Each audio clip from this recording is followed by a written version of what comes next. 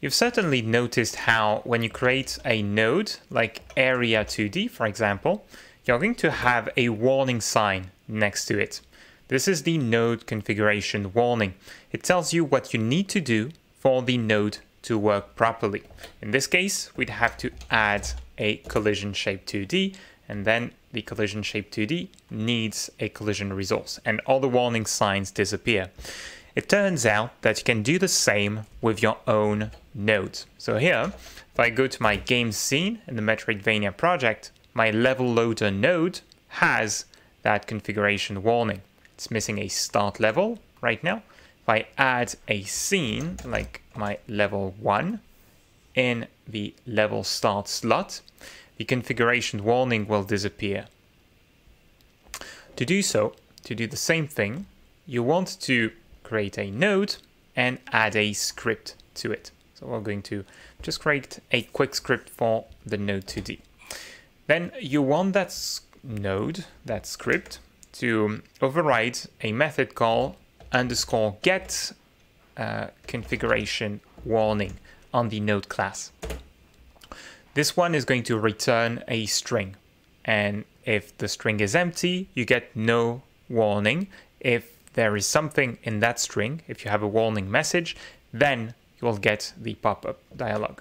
But first, you need to use the tool mode for your script to run in the editor.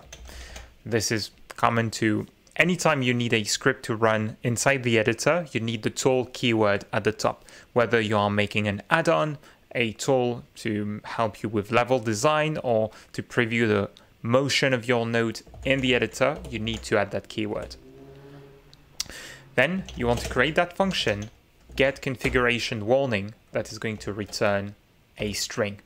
And all you want to do is use if-else statements to return the warning if some condition is not met. So here's how I recommend to code it. I start with a warning variable that's going to be an empty string, and I'm going to return it. So I'm going to use that warning variable and using if-else statements, modify it to add my configuration warning. Imagine that this node needs a copy of a scene to work. So let's create a scene variable, and it's going to be of type packed scene. Then in my configuration warning, I can check that if there is not a scene here, if this variable is empty, I'm going to change warning to something like the node is missing a scene, please add it from the inspector. Something like that. Not too important, but let me save the script as well, so the scene and the script, and you will see right now my scene variable is empty and the configuration warning appears. If I put anything in my scene slot, after a few moments the warning disappears. Now what if you want to have several warnings? I have that on my level loader here. It can print 2 at the same time. Here's a quick tip to create several strings, to have several lines that work nicely. So we have the get configuration warning method here, and I'm creating a warnings pull string array. This is like an array, except it's only going to have strings inside of it, and has a nice method called join. Join allows you to take all the entries in that pull string array and to place a character, a delimiter between them. In this case, a carriage return, \n.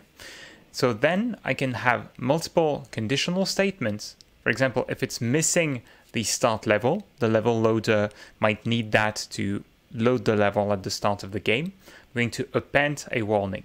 It's missing a start level, consider setting one in the inspector.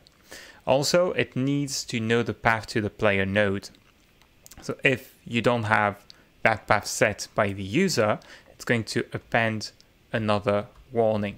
And that way, the user of the level loader node, a game designer who might be working with me, will see that without having to look at the code, how level loader is supposed to work. So you can click on that and it will tell you what is missing, what you need to do. This allows you to document your nodes if they are not being properly used by your teammates or not the way you intended in a very transparent fashion. You can keep kind of the documentation inside your code. You don't have to have separate documents to tell them what to do. So I highly recommend that you start using that in your own projects. I'm making this short video as a test for videos with less editing as well, working on the Metroidvania project. Please tell me in the comments if that is useful. If so, I can make these pretty quickly so I could make more content, more free content while we prepare the course. Thank you, Candy, for watching. Be creative, have fun. See you in the next one. Bye-bye.